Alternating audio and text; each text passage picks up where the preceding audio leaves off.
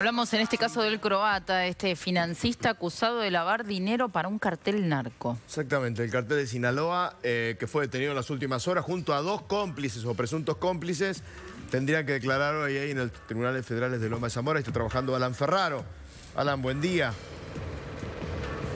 Buen día, Lape, Roxy. Estamos aquí en la calle Alem al 184. Aquí funciona el Juzgado Federal de Instrucción número 1 y hace instantes llegaba el croata en el marco de un fuerte operativo a cargo de la policía de la ciudad junto con dos de sus socios para prestar declaración. A ver, fueron citados a declaración indagatoria. En esta instancia del proceso pueden negarse a prestar algún tipo de declaración, presentar eventualmente un escrito en calidad de declaración o responder preguntas. Por lo menos vimos a uno de los abogados que asesora al croata, que ya ingresó sin hacer declaraciones. Veremos qué recomendación le hace a su defendido. Pero van a ver ustedes un despliegue fenomenal.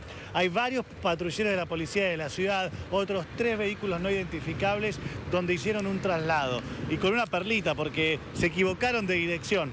Más temprano tenían que venir aquí a este punto, pero los llevaron a los tribunales de Lomas de Zamora en calle La Roque, que es parte del Poder Judicial de la provincia. Este es un juzgado federal. Bueno, tuvieron que hacer una movida hasta finalmente llegar a este punto y ahora mismo entonces esperan para prestar declaración en una causa que investiga el lavado de dinero, entre otros, a el cártel de Sinaloa. Es una causa que se desprende de aquella operación conocida como bobinas blancas, donde se exportaban bobinas con 2 toneladas de droga hacia Canadá con destino final Europa. Este es un coletazo de aquella investigación.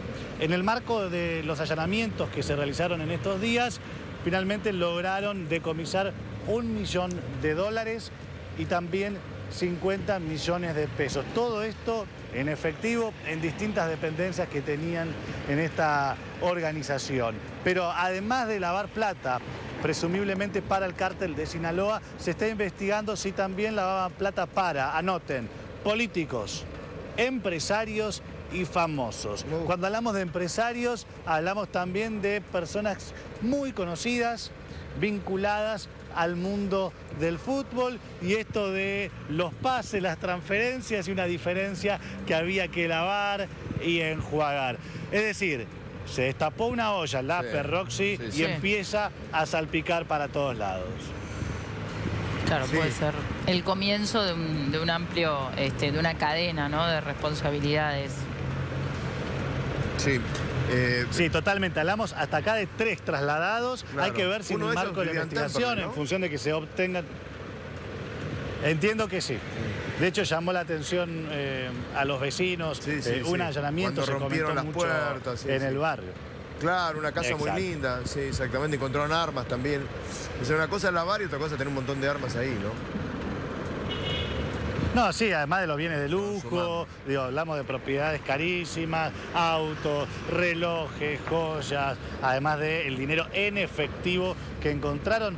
Armas de distintos calibres, con sus estuches, con algunas credenciales, algunas que parecen sacadas de los videojuegos directamente, con mira láser y todo. Un arsenal, evidentemente, lo que tenían estas personas que ahora están detenidas. Sí, y 2 de ellos se vivían en barrios cerrados, en country, ¿no?, exclusivos allá de la zona norte, que fueron detenidos. Uno es el croata, ¿no?, que vivía ahí también.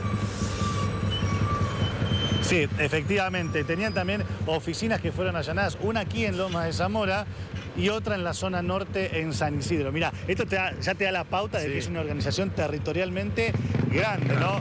Una oficina para manejar la zona sur, una oficina para manejar la zona norte y obviamente la operación principal en la City porteña, donde operaban con cuevas financieras. Se habla de la persona que más dinero blue, hablamos de dólares blue, euro blue, manejaban en la Ciudad de Buenos Aires.